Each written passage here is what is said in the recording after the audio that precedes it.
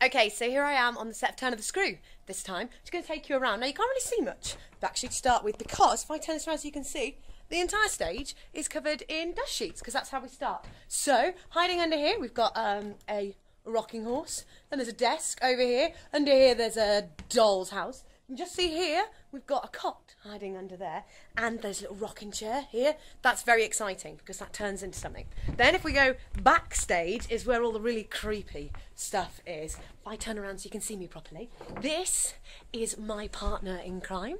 This is Miles. Hello Miles, how are you doing? Miles is actually one of the stars of the show. He's probably one of the funniest guys in it. So, yeah, I'm your pal. Alright, he's really cool, if a little bit creepy.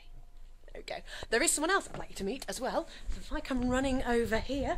Now, she hasn't put a wig on yet, so she doesn't look quite as beautiful as she normally does. But hiding down here, there we go. Can you see if I move? That's Flora. So I'm going to nip back to the dressing room now, get myself ready, make my final preparations before we start the show. So that's it from Turn of the Screw.